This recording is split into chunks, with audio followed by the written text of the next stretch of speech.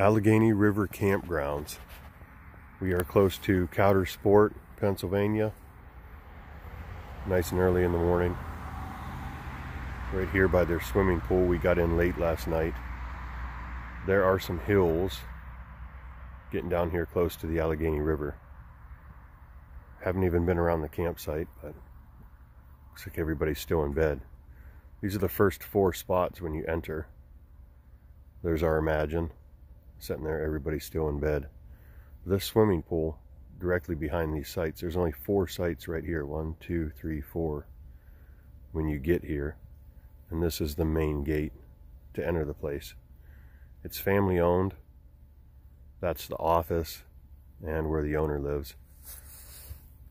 First thing that we noticed here is it's a little smaller. Campsite's got okay room, but the highway is right here.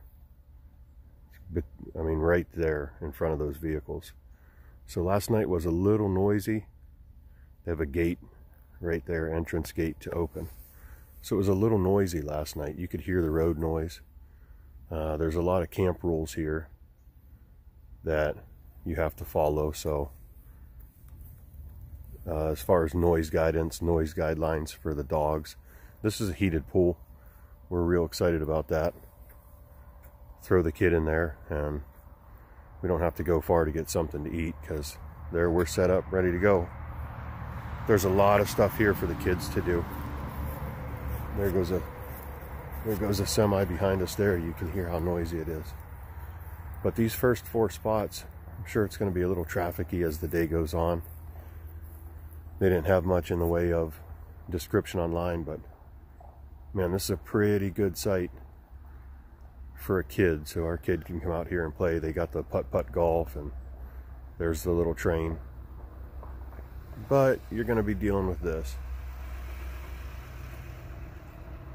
in this campground. If you choose to stay right here in the front, it's going to be busy. You got cars going by the highway,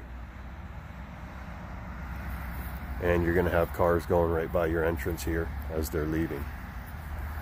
But we got everything squared away on the camper. It's about 125 miles that we drove last night. Suspension's still working good, tires are still working good, and welcome to Pennsylvania, because the roads were not nice. You could tell that wintertime is not too nice to them around here. All in all, super clean campground so far. Family owned, lots to do. Hopefully the sun comes out today and we can spend a little time in the swimming pool. We'll show you a little bit further around the campground. Once this fog lifts and the heat comes on, people start getting out of their campers. So, good morning from Pennsylvania.